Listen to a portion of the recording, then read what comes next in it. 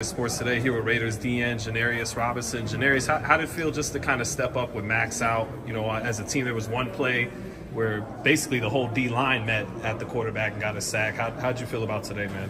And it felt pretty good just to see the room step up with Maxx Mason. Obviously, you know, he's one of the leaders that's in our room, and for us to step up big and play a good game in his absence, man, it meant a lot for the team.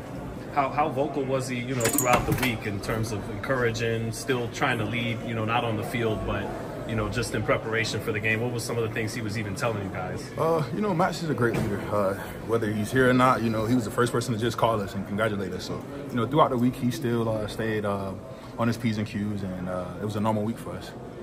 In a way, does this, raise the confidence of the rest of the team on defense, where it's like, we don't always got to rely on 98.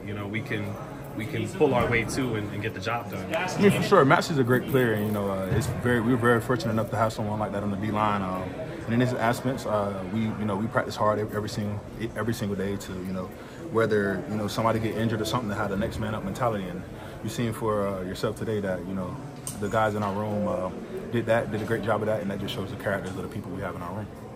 Coach Pierce said it was a really trying week for the character of the team.